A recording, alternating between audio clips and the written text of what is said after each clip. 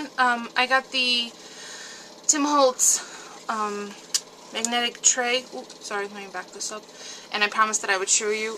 So what I did is I dropped in all of my movers and shapers into the tray and just put a piece of scrap paper over it. Let me just move my Cuttlebug out of the way. And you can use this in Cuttlebug or in the regular Sizzix machines. I'm just using my long dies. So here's the centers, and there's the 1-inch square.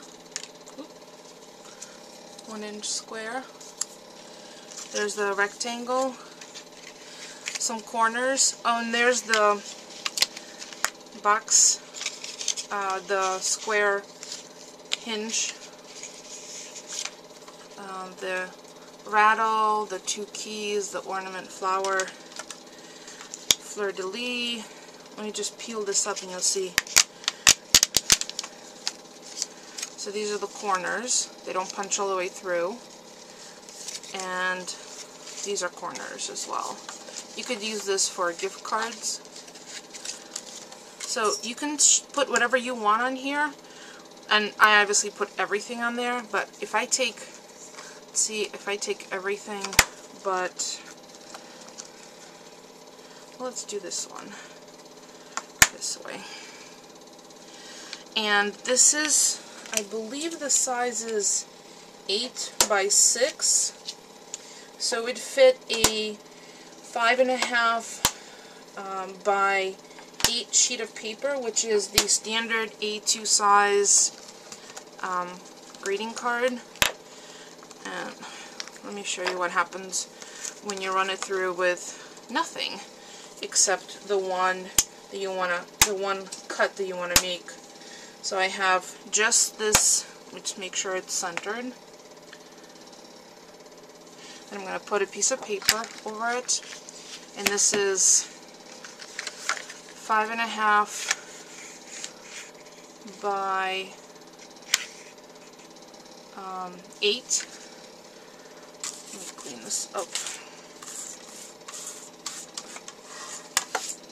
I'm going to put the, I use one of my B plates for cutting, so I put that on top.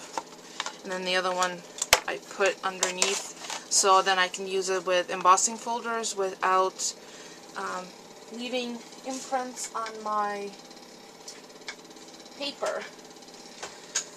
And I'm going to use my Cuttlebug.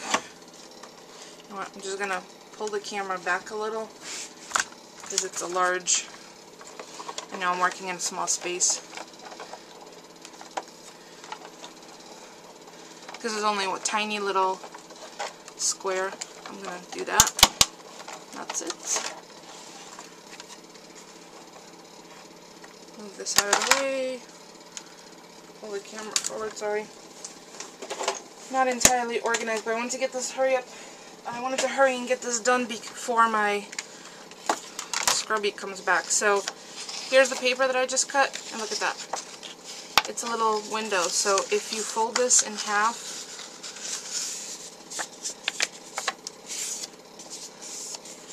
move this, sorry, out of the way, and then cuts. You have an envelope, a card, and grant you, I wasn't entirely centered, but you get the idea.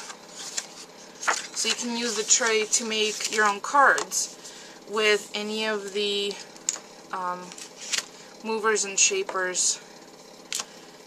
So you could do that. You could do a baby one with a rattle.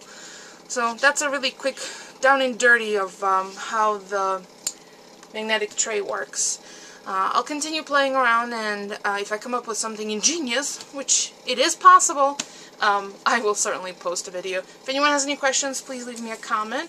Otherwise, thank you so much everyone for watching. And I will be back to show you the 1-inch square faux Scrabble tile tutorial, probably tomorrow. Thanks for watching.